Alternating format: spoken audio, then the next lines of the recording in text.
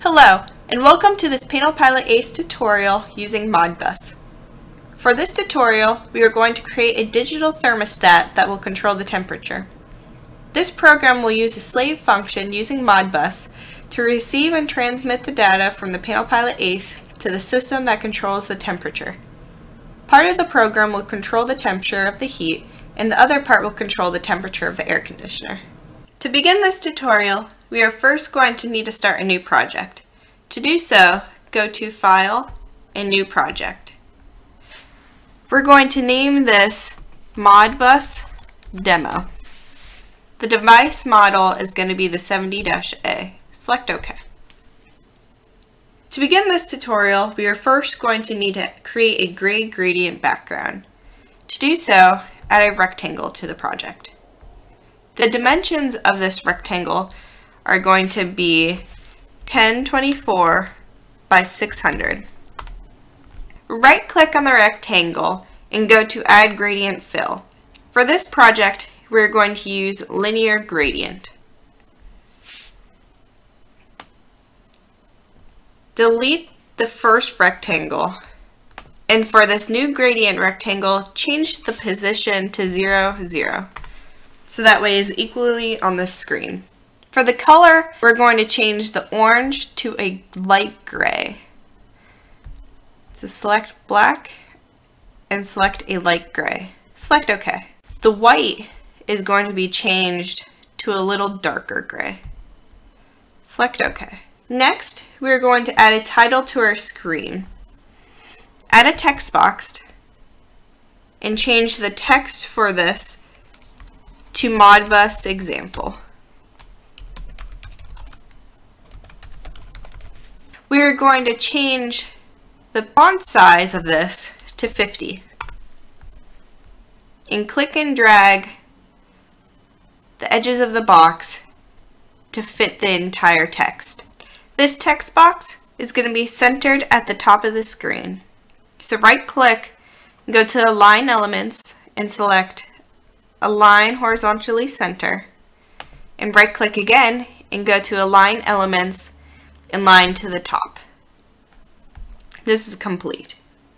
Next, we're going to create the text box that will display the actual temperature that will change based on the room temperature that is controlled with either the heating or cooling functions. To do so, add another text box to the screen. The font size for this is going to be 250. The text for this is going to be 70, and this is just going to be a placeholder. Because the text is too large for the actual text box, click and drag it so that way it fits the actual number. We are going to name this visual element Actual Temp. Right click and select Align Elements and align to the center. Next, we will need to add arrows that will control either the heating or cooling system.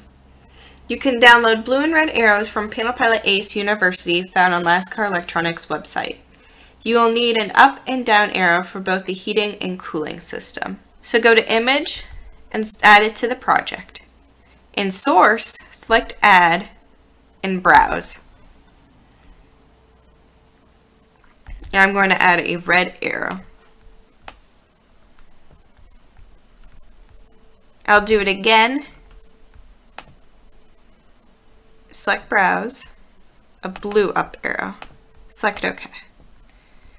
Do it again for down arrows.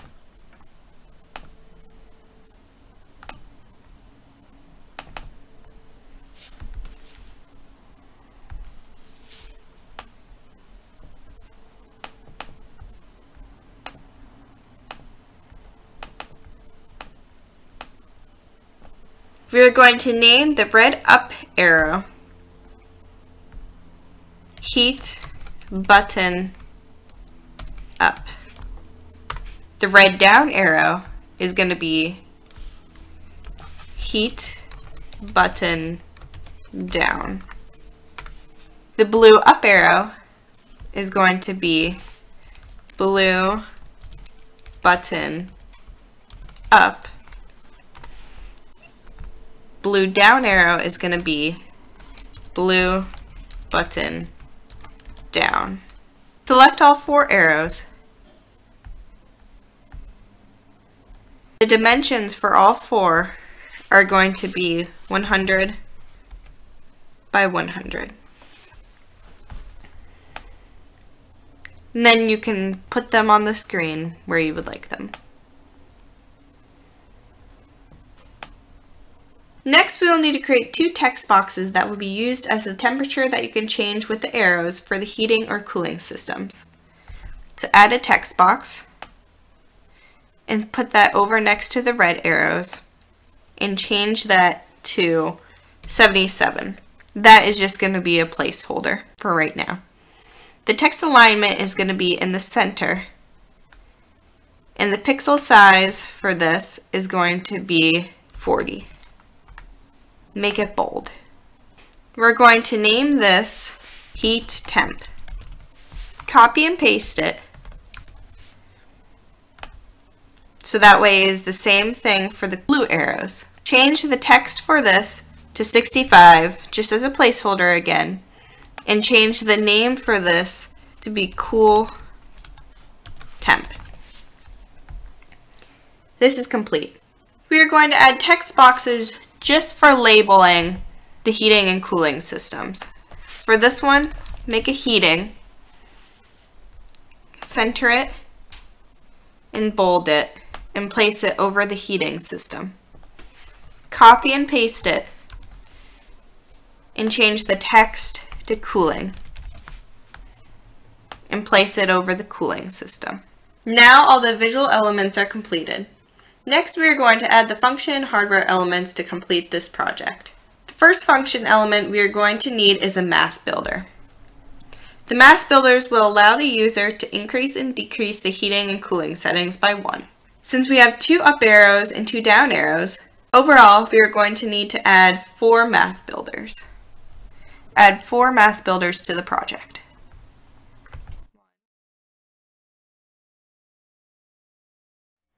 We're going to name the first math builder Math Builder Heat Up. In the expression section for this math builder, we are going to add 3 values. So select add 3 times. The first value is going to be the element heat temp. So add heat temp. And the property for this element is going to be text. The second value is going to be a plus. And the third value is going to be the number 1. This math builder increases the heat temp text by 1. We are going to then do the same thing for the down heat arrow, except instead of a plus, it will be a minus. We'll do that now. So select a math builder and then change the name to Math Builder Heat Down and add 3 values. First value is also going to be the heat text. So heat temp, text. Second value is going to be a minus, and the third value is going to be 1. We're then going to do the same thing for the blue arrows. So select another math builder and name this Cool Up. Add 3 values. For the first value, instead of being the heat temp, is going to be cool temp, and that is also going to be text. The second value is going to be a plus, and the third value is going to be a 1. Do the same thing for the third one. This is going to be Math Builder Cool Down. Add 3 values. The element is going to be cool temp, and the property is going to be text. Make the second value a minus, and the third value a 1. Next, we will add a hardware element called Analog Input to the project. If you scroll down the library, add Analog Input from the Hardware Integration section. This analog input can be tied to a temperature sensor to update the screen with the current temperature. To make the temperature change though, we need to have a digital display. which is in the function elements section. So go to the function elements and add digital display. And the analog input element will be the analog input we just created. For the voltage scaling is going to map from 0 volts to negative 32 degrees. And 10 volts to 155. Next, the text element used is going to be the actual temp. Now when we preview it in the emulator, like this, we can change the actual temp using the analog inputs. But as you can see, we need to change the size of the box so it fits the numbers. So go here,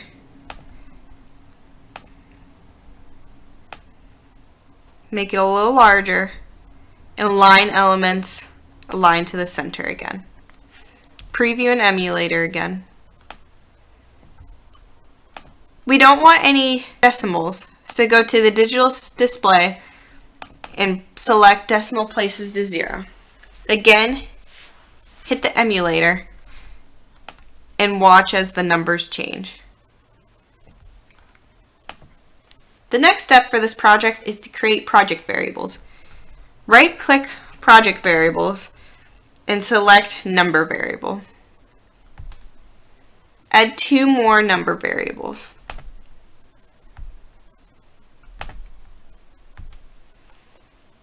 The first one is going to be number variable heat with a variable value of 80.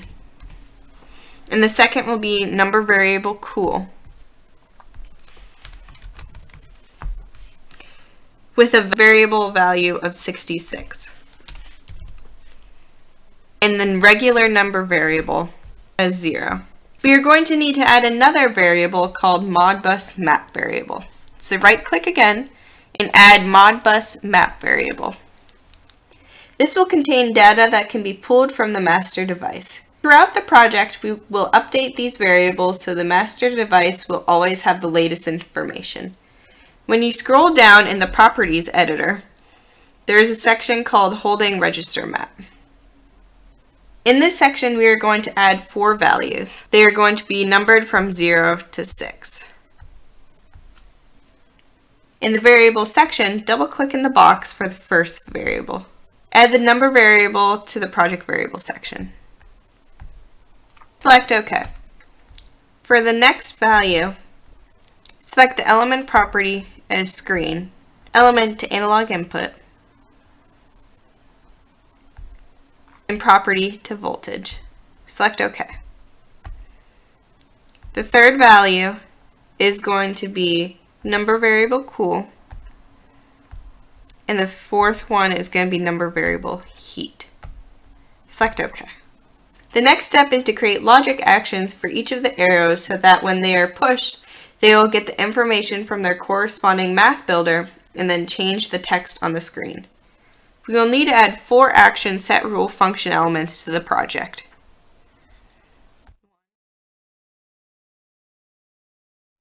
The first one will be called Logic Actions Heat Up. This action will correspond with the heat up arrow, like the name suggests. We will then add 2 set expression values. The first value in the variable section will be the project variable number variable heat. Select OK. In the value section, in the element property section, the element is going to be Math Builder Heat Up. So scroll down and select Math Builder Heat Up. The property is going to be integer value. Select OK. The second variable in the set expression will be heat temp. Select heat temp, and the property is going to be text. Select OK. Its corresponding value will be the project variable number variable heat. Select OK. The second logic action will be called Logic Action Heat Down. Add 2 more set expressions. The first value in the variable section will be the project variable, number variable, heat again. Select OK. The value in the element properties section is going to be math builder heat down.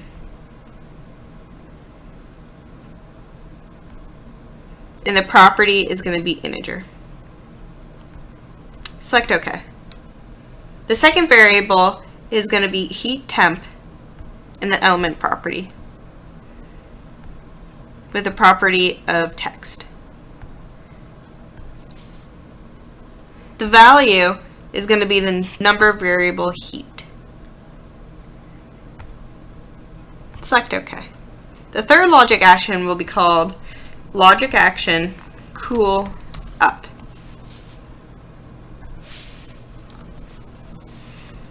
Add two more set expressions.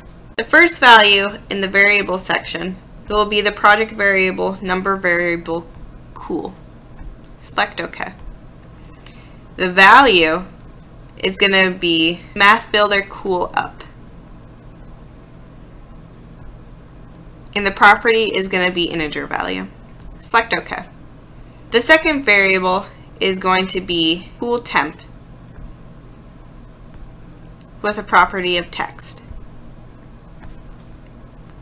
Select OK.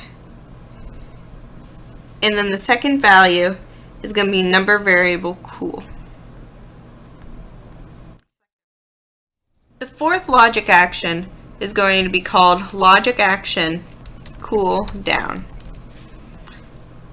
Add two values again. The first variable is going to be number variable cool. Select OK. The first value is going to be math builder cool down with a property of integer value. The second variable is going to be cool temp with a property of text. Its second value is going to be number variable cool. Select OK. Now we're going to move on to making the arrows buttons. To do so, we're going to need to add 4 buttons from the function elements section to the project. So add 4 buttons.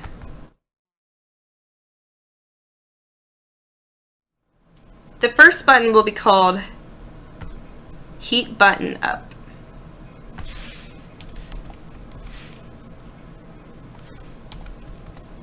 The visual element for this button is going to be heat button up. In the on-clicked perform section, we're going to select logic actions heat up. This means when the up arrow is clicked, it will perform the logic action selected. The second button will be called heat button down.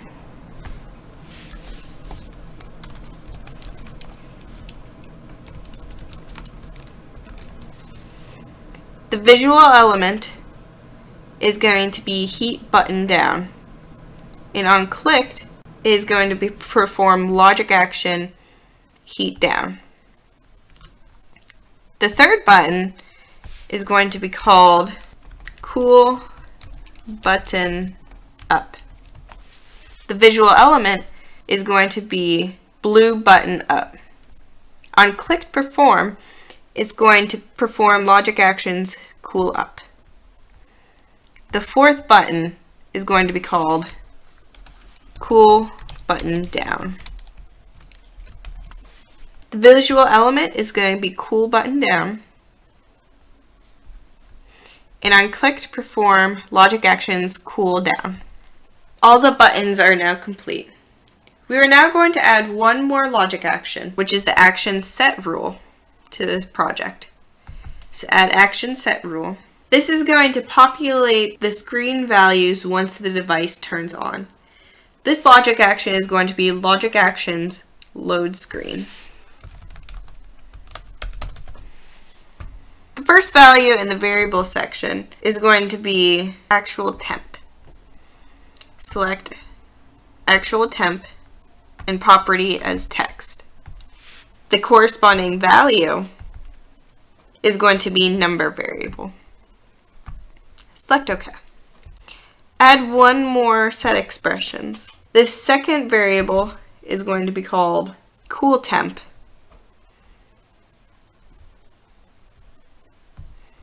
With the property of text.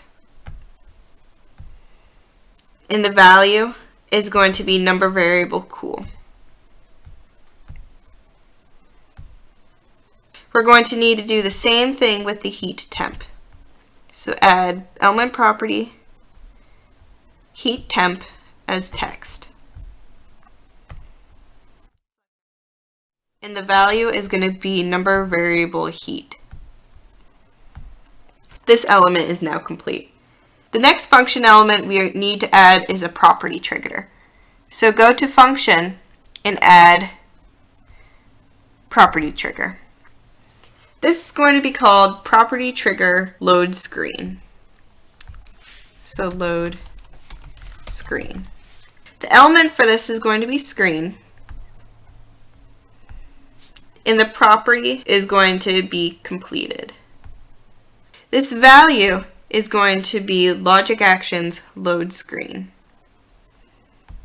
This is now complete. The last step for this project is to add serial RS485 COM port to the project. The only things we are going to change in its properties editor is the protocol, which is going to be changed to MODBUS, and its mode is going to be slave. The mapping variable is going to be the mapping variable we created previously. All the other settings are correct. This project is now complete. If you preview the project in Emulator, would you click F5 to do so? You can click on the different arrows to change the values and change the input to the actual temperature. Just like this.